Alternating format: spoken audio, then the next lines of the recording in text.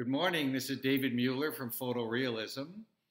And photorealism is a genre of painting in which the artist presents the painting so meticulously on the canvas that one would think that it's actually a photograph. And only when one goes right up to the painting do you realize it's actually an oil painting.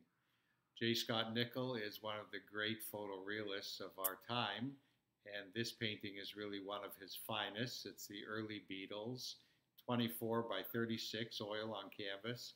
And it is truly, truly remarkable. I'm going to bring the camera right up to the painting here so that you can see the incredible, incredible detail of this. This is not a book. This is a painting of a book, believe it or not.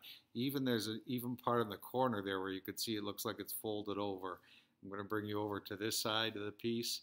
And he even put a post-it note, a painting of a post-it note there as if they were presented in the book.